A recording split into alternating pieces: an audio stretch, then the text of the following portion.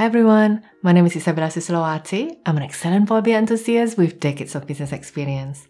Lighthouse Analytix is my YouTube channel where I share videos about how we can use Excel and Power BI to deliver clear insight with speed and accuracy.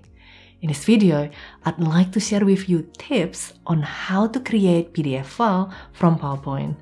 In the workplace, often we need to share business insights and add charts and tables from Excel and Power BI into PowerPoint presentation that can get very big. To make the PowerPoint file size smaller and also to prevent unwanted changes, the preferred method of distributing the PowerPoint file for pre-reading ahead of meetings is often in the form of PDF file. Many times I came across very careless PDF file, which accidentally include comments and hidden slides which were not meant to be distributed to wider audience. This is not good practice as it can make you appear careless or incompetent. In this video, I'd like to share with you how to create PDF file from PowerPoint without showing comments and without showing the hidden slides. We are in PowerPoint, we have 4 slides, and we want to create a PDF file from this PowerPoint. But the PDF file should exclude the hidden slide, such as this slide, slide number 3. This slide has been hidden. You can see that there is cross next to the number. And what you can do is right-click, unhide if you want to remove the cross, or you can hide it again by right-clicking. Now you can see as well, there is this black thing that says comments. Now if you click them, the comments will be shown on the right. Somebody has written comments for this slide.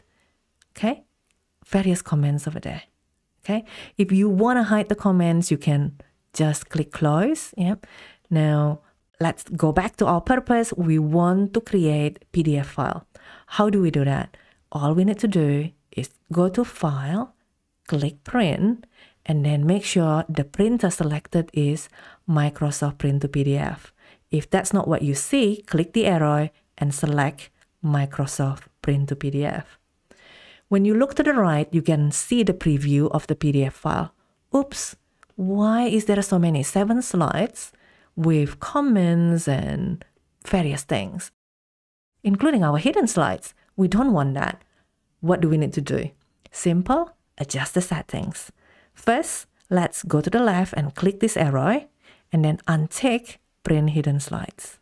Notice number of slides came down already to only 5. And then click this arrow and then untick Comments. And voila, 3 pages, page 1, 2, 3. All you need to do is hit print and all done. Congratulations! Now you know how to exclude comments and hidden slides when creating PDF file from PowerPoint. See you next time!